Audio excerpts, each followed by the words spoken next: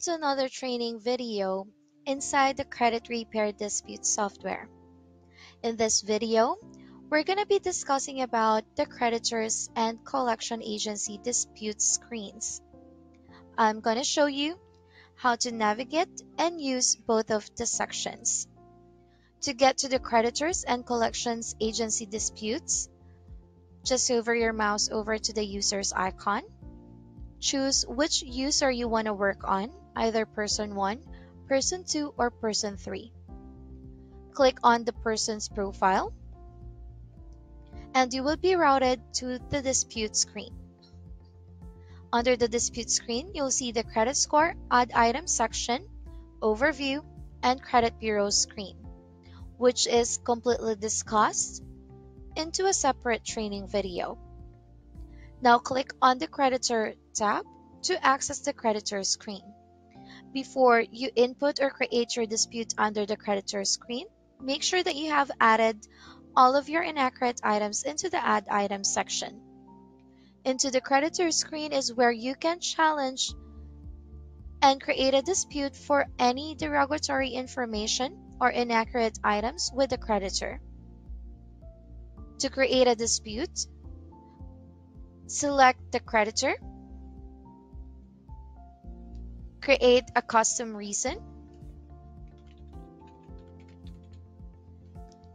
verify the dates added, and choose the letter or campaign letter that you're going to be using. Once you have successfully chosen the letter, also inputted all the necessary information, just click on Add Your Dispute. Once you added your dispute, the dispute will show up under the grid section, wherein you can still delete that particular dispute you created to create a new one. Once you're done, you can click on the arrow icon, and it would take you directly into the printing options. You can preview the letter. You can still do your final finishing touches into the into the letter viewer editor. Once you have successfully checked and verified all information, you can successfully print it out directly, or if you want to save it first into your hard drive. Now that completes for the creditor screen. Now let's talk about the collector screen. To get into the collector screen, you just have to click the tab that says Collector. In this section, you can challenge all the derogatory information and inaccurate items with the collector. To create your dispute for the collector, you can select the creditor, choose the account number, create a customized reason, check the dates added, and choose your campaign letter. Once you have successfully done that, just click on Add Your Dispute.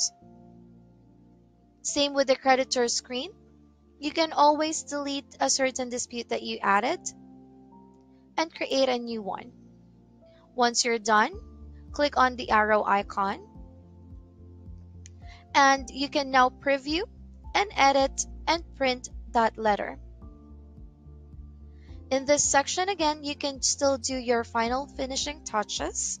You can still edit the letter and then directly print out the letter after, or save the letter into your hard drive. That completes our training video about the creditor and collection agency dispute screens.